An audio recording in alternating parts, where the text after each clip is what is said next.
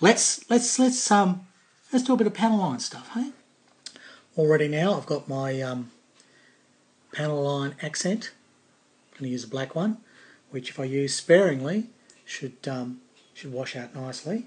I've got my odourless thinner, which we've used before. It's like terps, but doesn't smell. But it still is a noxious chemical, as I found. So you do need your windows open, and although it does make your eyes water, and it certainly is a lot nicer to use, I left my model out overnight when I was doing the SG152 with the odourless thinner because I couldn't smell it. And then I woke up the next morning with really puffy eyes, and I'd obviously had a reaction. But I am quite a little baby and quite sensitive to these things. Anyway, we digress. Let's give this a go. So, got one of my little mixing containers here for the odourless, so we'll put that out of the way. What we'll do first is we'll do something simple. So if we bugger it up, which can always happen, basically it's going to be easy to fix. So what I thought I'd do is, you see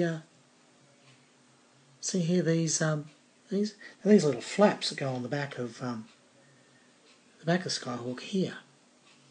Oh, where are we? Camera angles, it's all weird. On the back of the Skyhawk here, there's little flaps that open there. Brakes or something. I don't know.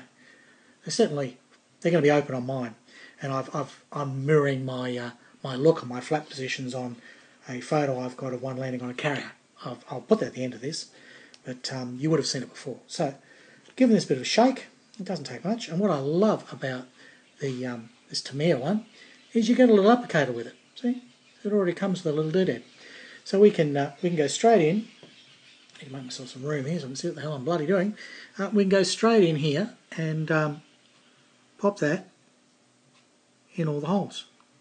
So it saves me having to wash a brush. So there we go. That's one. And all I'm doing is going into all the recesses. I'm not going to use much because unlike the tanks, unlike when I do the armoured vehicles, where you need lots, I'm only going to put a little dab on there because I'm going to take about 90% of this off. At least that's the theory. Okay, so she's all dirty now. Alright, now I probably don't need to wait because really I'm going to rub away. So my theory is I'm only going to use the tiniest bit of odourless thinner. I'm really not going to need much at all. Well, and that tiniest bit ended up being a gargantuan glump. But I've got a whole model to do here. So dabbing it on with your cotton bud or Q-tip or whatever you want to call it. I'm working at weird angles here so you can see what's going on. I'm just going to basically remove as much of that as I possibly can. Alright, and I can go to the clean side. And there we go. So what do I ended up with? What I should have done is only done one and left the other one. Eh? I'm in my own shadow here. What do you think? That's kind of spiffed them up a bit, hasn't it? And I'll let me have a look here. Where's my extra strong reading glasses? Oh, it always happens, doesn't it? I started. Oh, that's better. Now I can see what I'm bloody doing. Oh, goodness me. Needs a little bit of adjusting. That looks mighty. Nothing wrong with that. And that's all you need. Yep, happy with that. So, see? It's brought out all those little recessed holes. And that's added a little bit of shading there. And the beauty is with this, I can let it dry, and if I'm not happy, or I've missed one there, if I'm not happy, most of it I can sort of wash out again, because my undercoat was my Tamiya, sorry, can't think and talk at the same time, can I? No, brain can't engage. My undercoat was the Tamiya lacquer, right? And although it's acrylic, it's also a lacquer. So it really does make a very impermeable layer that you can work on.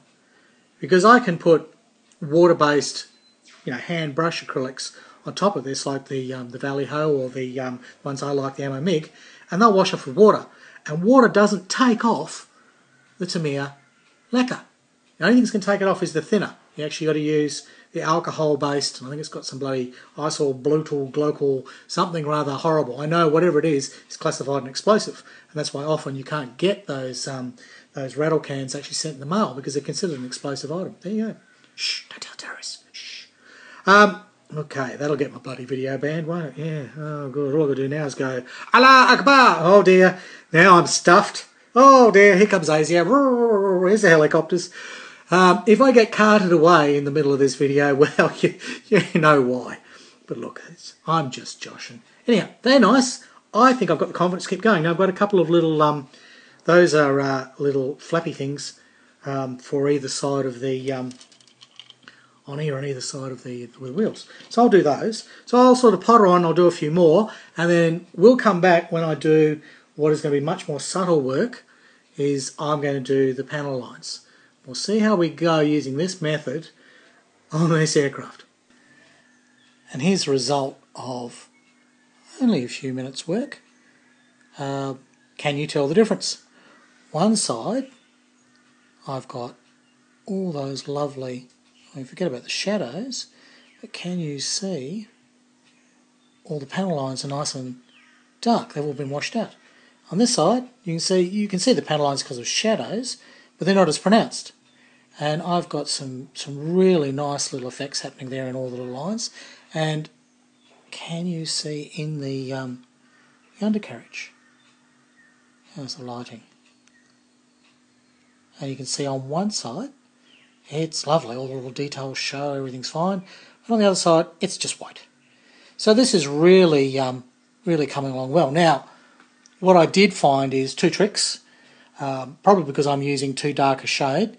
I mean, you'd probably be better off mixing up a dark grey. So what I found is don't shake my bottle too much.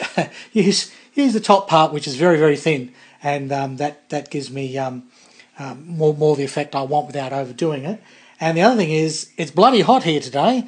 It's still winter in Australia, and yet we're having a heat wave today. This is like a mild summer's day, or even quite a warm spring day, and the humidity's high as well. And this stuff was drying as fast as I put it on, so I could only do a small area and then wipe it off. Otherwise, I found if I sort of worked too far ahead and then I came back with a cotton bud, it was as dry as a bloody lizard's tongue. It really was.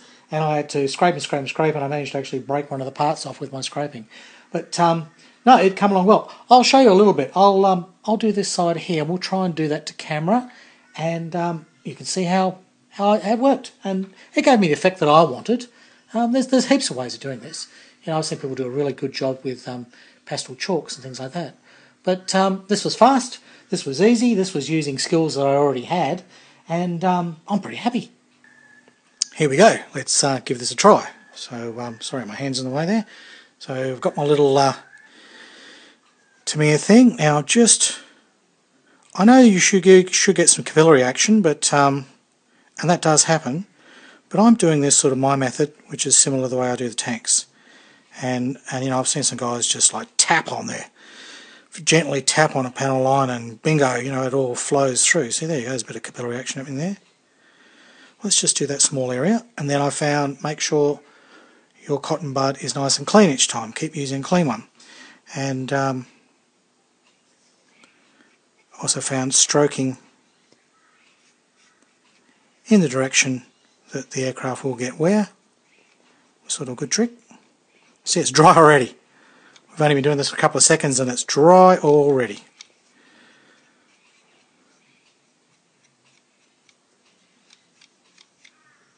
Look at that, absolutely bone dry already.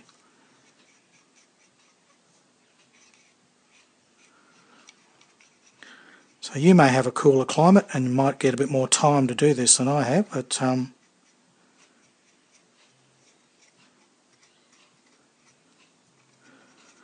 as you can see, I haven't actually scrubbed, and I only put that on seconds ago, not even a minute. Okay, so it's not too bad. It's going to need a bit of touching up. As always, when you try and do this to camera, and because I have to sort of do it off an angle, it doesn't work as well. But you can see the effect, okay? I'm not lying. I'm not pulling your leg. This is true. Fair dinkum. Okay, so the effects that I got over there, that's how I achieved them. Now, we'll have to go back and do a bit more touching because it's, as I say, it's pretty hard for me to do this to camera and be able to see what I'm doing. But I also, as usual, I'm not wearing my extra strong reading glasses, am I? No. But anyhow, you get the idea. It's not that hard, and it's kind of working. I'll keep going. I'll quickly show you. Look, the inside of these things was really easy. Like here, because I'm using the thin part of this, right? Because I didn't actually shake my bottle up too much. It's hardly going to need any cotton budding at all. Right? Whoa, you bumped the bloody iPad. It's an earthquake, an earthquake. Well, we had 2 last week. Amazing, earthquakes in Australia. So that's about all it took. You know, it really, it was that easy. And that's going to require the tiniest bit of cotton budding out.